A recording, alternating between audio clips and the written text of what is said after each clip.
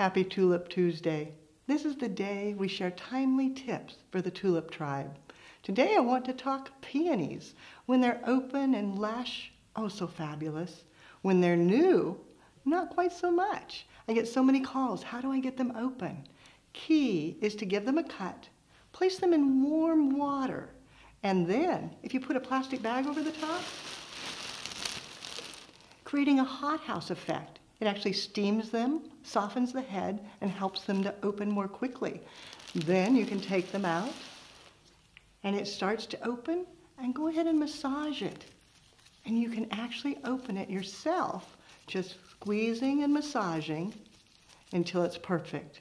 For more creative inspiration, check out the website, flowerschool.com.